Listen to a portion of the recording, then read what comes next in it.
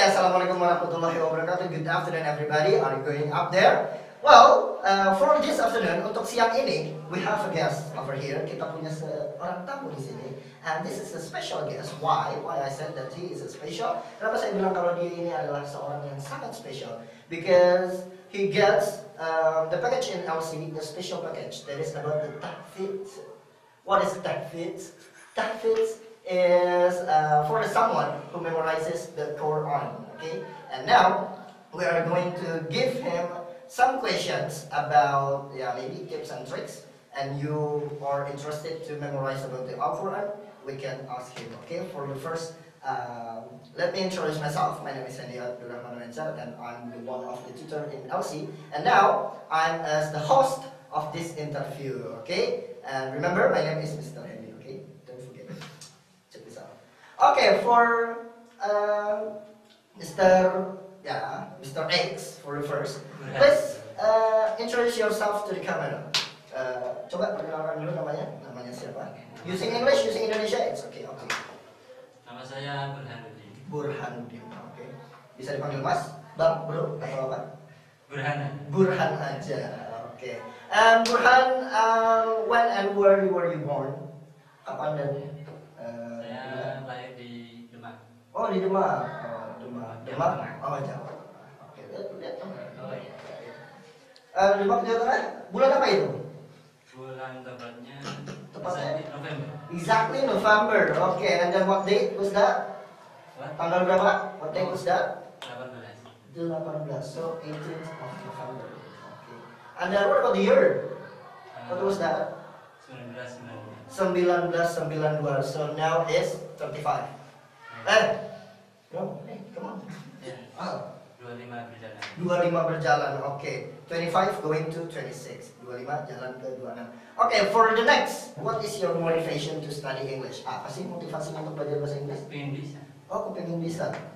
Mungkin apakah ada perbedaan di antara Tahfidz yang lain dengan Mas Burhan?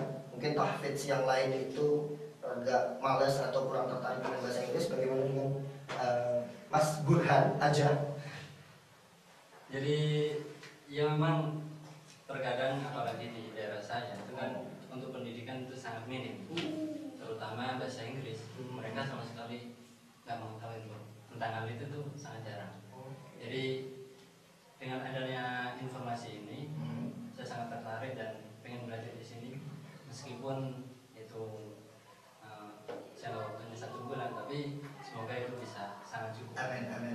And alhamdulillah, with your skill dengan kemampuannya Mas Burhan memorizes 30 juz of Al-Quran, so you get it, okay? He get it about the package. Dia dapatkan beasiswanya itu. Okay, sometimes what motivates someone is about the background. Terkadang apa yang memotivasi seseorang itu adalah tergantung dengan latar belakangnya. Jadi could you tell me about your background of your education? Bisa diceritakan sedikit tentang latar belakang pendidikannya? Saya SD di Demak. SD-nya di Demak. Terus lanjut untuk SMP di Surabaya. Oh, SMP-nya di Surabaya, jauh ya? Di Surabaya, baru lanjut SMA di Jombang. Oh, SMA-nya di Jombang. Is that boarding school or just regular school? Just regular. Oke, jadi reguler, dia bukan pondok ya, tapi bisa hafal 30 juz. Luar biasa sekali ini. Oke, for the next, about the juz, and you memorize 30 juz, right? Yeah. 30 juz? Yeah. Oh my gosh, 30 juz. Mau ditambahkan ya? Mau ditambahkan? Ada tambahannya? Ada ya? Al-Quran itu segini, itu ada 30 juz. Itu kira-kira ada berapa lembar? Dan hafal semua? Insya Allah, luar biasa. Ya tergantung kita pengen. Kalau misalkan tiap ada waktu mau tiap hari diulang pasti. Masya Allah, that's amazing answer. Okay, well for the other question, untuk pertanyaan yang selanjutnya adalah how and then when did you start about to memorize the Quran? Dari kapan sih dan kenapa pengen ngapalin Al-Quran? Yeah. What is your motivation to memorize the Quran? Ya memang itu salah satu cita-cita kecil saya. Oh, cita-cita kecilnya wah luar biasa sekali. Cita-cita kecilnya pengen hafalin Al-Quran. Biasanya orang kecil kan cita-citanya jadi dokter. Oh gitu. Mulai SMP turun turun lagi, SMA cita-citanya turun lagi, terus sampai akhirnya kuliah kita nggak apa-apa yang penting hidup aja. Tapi dari kecil emang cita-citanya karena itu kan dari lingkungan juga mendukung. Jadi keluarga memang ada yang menghafal juga. Saya ngerasa masa saya nggak bisa. Jadi mulai dari masuk SMA kelas 1 itu sampai kelas 3 saya selesai. So guys, it proves that environment influences your life. Jadi itu udah membuktikan kalau lingkungan itu mempengaruhi hidup Anda. Jadi kalau lingkungannya kurang baik, pindah ke Demak aja. Oke? Biar kayak Mas Burhan yang hafal 30 juz. Luar biasa sekali. Oke, for the next. When did you start to memorize? Sejak kapan sih? Sejak SMA kelas 1 itu. So start when you were the first grader of senior high school. Jadi dimulai dari kelas 1? Kelas 1 SMA sampai kelas 2 itu sebenarnya udah selesai, tapi karena belum benar-benar lancar jadi tambah waktu lagi sampai akhirnya ya mungkin sekitar 3 tahun saya selesai. Oke. Lulus SMA itu ya sudah bisa lancar.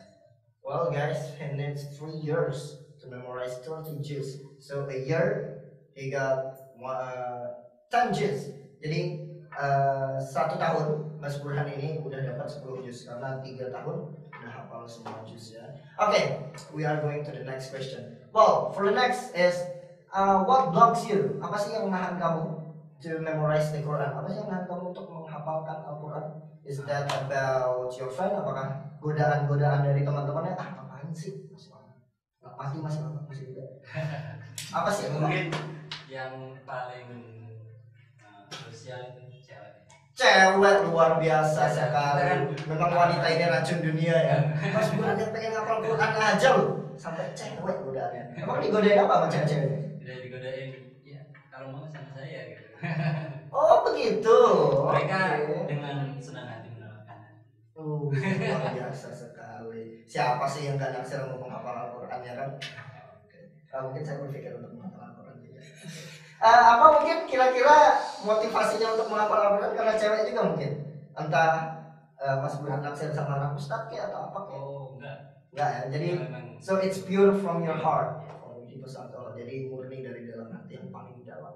Okay, dan for the next, I will not give you a question anymore, but please, do you have any tips and tricks to the people, to the audience, how you memorize the Quran, and then maybe about the food, mungkin pola makan, the rest, pola istirahat mungkin, is that influencing? Apakah itu berpengaruh?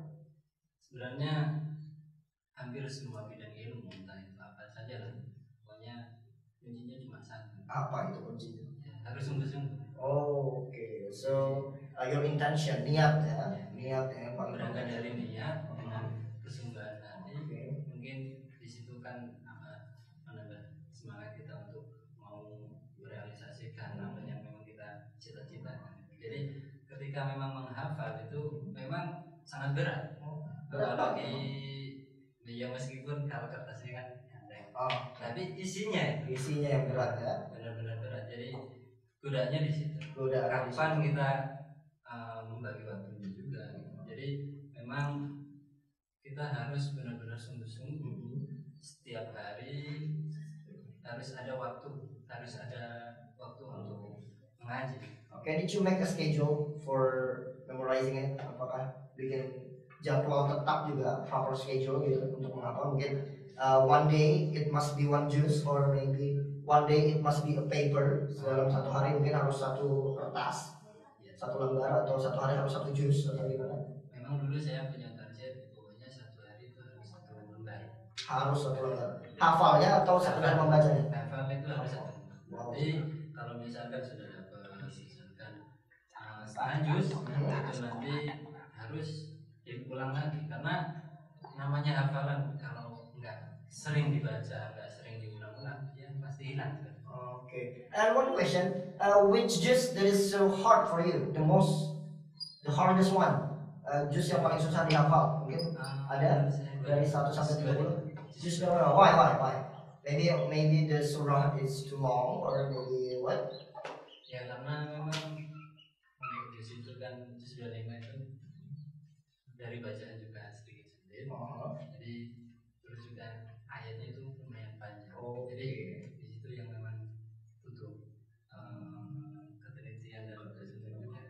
Okay, you said that you started to memorize the Quran start when you were in senior high school. When you were senior high school, you took regular school. So it means that you have a regular schedule. Otomatis kamu punya jadwal yang regular juga di sekolah. And how did you divide your time between memorizing and then going to school? Bagaimana cara kamu membagi waktunya dari penghafalan dan juga jadwal sekolahnya? Jadi biasanya kalau menghafal itu saya sering malam. Oh, malam. Jadi selesai sekolah, mungkin belajar sedikit, habis itu apa namanya? Pulang. Ya, pokoknya semampunya. Biasanya bisa dapat 1 lembar. Nanti pagi harus bisa terjadi lancar. Okay. And then which one was your priority? Yang mana sih yang jadi prioritas utamanya? Prioritas utama. Maksudnya di sini ketika kamu sekolah, when you were in school, which one is your priority? Nah itu, ketika saya mengambil program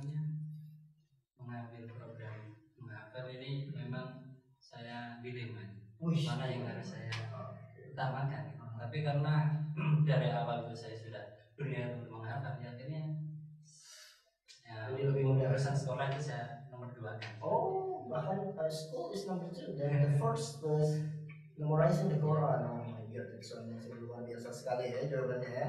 And about the words that came out from Mr. Burhan, kata-kata yang keluar dari Mr. Burhan tadi, we can take one sentence. Kita bisa ambil satu pelajaran di sini. What is that? Starts everything by intention. Mulailah semuanya dari niat. Okay, for Mr. Burhan, thank you very much for tips, for trick, and then for the answer for some questions that I gave to you. Terima kasih untuk tips and triknya dan juga beberapa jawaban dari pertanyaan-pertanyaan yang sudah saya sampaikan tadi. And then for the next, I'm gonna ask you, what is your hope during studying in LC? Apa sih harapannya selama belajar di LC nanti? During 1 month, selama 1 bulan.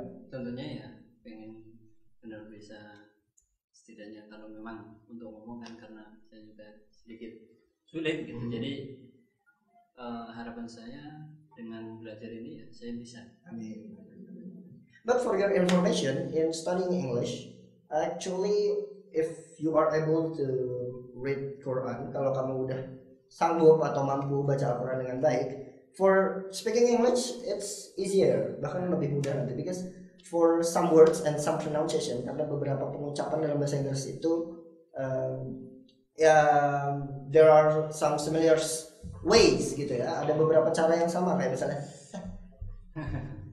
gitu. Itu contoh, salah satu contohnya aja ya. Okay, and then for the next, it's about what is your planning after studying in LC? Apa sih rencananya setelah belajar di LC?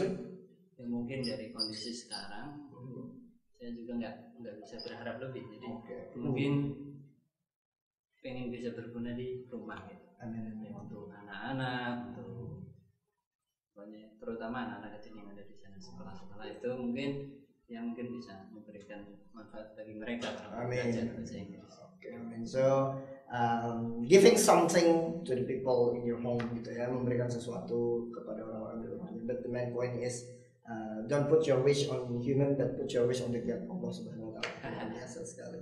Jadi jangan jatuhkan harapannya kepada orang, tapi jatuhkanlah harapannya kepada Allah Subhanahu Wa Taala. Luar biasa sekali. And for the last question, what is your dream now by having skills, dengan mempunyai skill yang seperti ini, dan juga later nanti akan belajar bahasa Inggris dalam 1 bulan.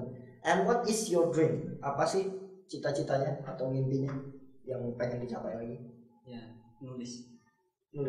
What kind of writing? Nulis apa? Ya mungkin novel, karena untuk genre yang mungkin yang mudah, mungkin kan yang bahasanya juga biasa, jadi mungkin novel atau enggak. Ya dulu punya harapan pengen kali bisa translation juga gitu. And then what kind of novel? Maybe about the category, is that drama, is that about the life, or what? Tentang apa sih novelnya? Tentang drama kah? Romansa kah? Ya. Atau mungkin tentang kehidupan kah? Lebih ke roman dan Okay. Thank you very much. So guys, that's all about our interview with Mr. Burhan about his biography, and then about his data, about his name, about his story, and about his tricks and tips, ya, tentang cara-cara how do you memorize the Al-Quran, and then about his planning after studying in LC. And of course, I wish you the best. I wish you all the best, and I wish you all the best to the audience. Thank you very much for watching all, and then thank you very much for Mr. Burhan for the answer, and then for tips and tricks. And remember, guys, start everything by intention, and don't put your wish on the human, but put your wish on the God. Thank you very much. That's all from me. Assalamualaikum warahmatullahi wabarakatuh.